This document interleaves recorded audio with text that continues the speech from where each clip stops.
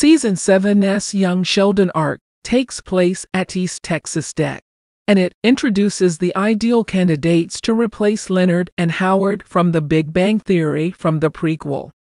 In Season 7 of Young Sheldon, we meet Leonard and Howard as they were in the original Big Bang Theory. In order to strengthen his application for graduate study at Caltech, Sheldon spent the entire summer in Germany. Now he is back in Texas to complete his degree.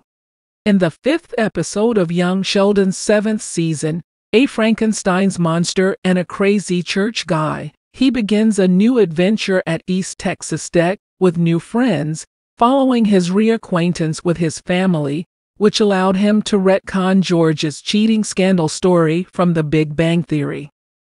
A number of years have passed since Sheldon enrolled at East Texas Tech University. As a middle ground with Mary, who was uneasy about sending him to another state on his own, he decided to attend a local college instead of an Ivy League institution like Yale or Princeton.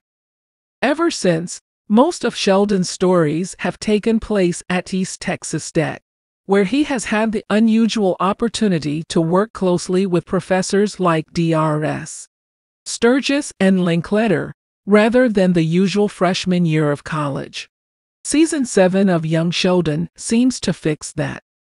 Sheldon has spent most of his time at East Texas Tech, where he may still be recovering from the unpleasant moment he walked in on his dad. Surprisingly, the kid genius keeps hanging out with his new flatmate, Evan. When they welcome Joaquin into their circle of friends, it grows even larger. Curiously, Sheldon doesn't find any of them unattractive, and he even gets involved in their potentially lucrative computer project.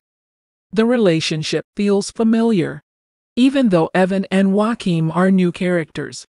It's because it was done before on The Big Bang Theory. Like Leonard and Howard, Evan and Joaquin are young.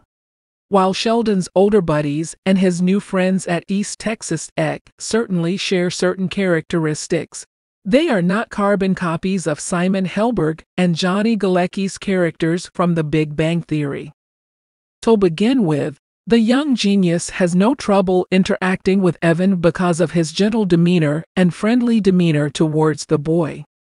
Concurrently, Joaquin has a soft spot for females, much like the engineer and astronaut member of the Pasadena gang. It's interesting to mention that the sleazy Howard met and fell for Bernadette, which led to his demise. In the Young Sheldon series finale, Jim Parsons will play the role of adult Sheldon, while Mayim Bialik will play the role of Amy.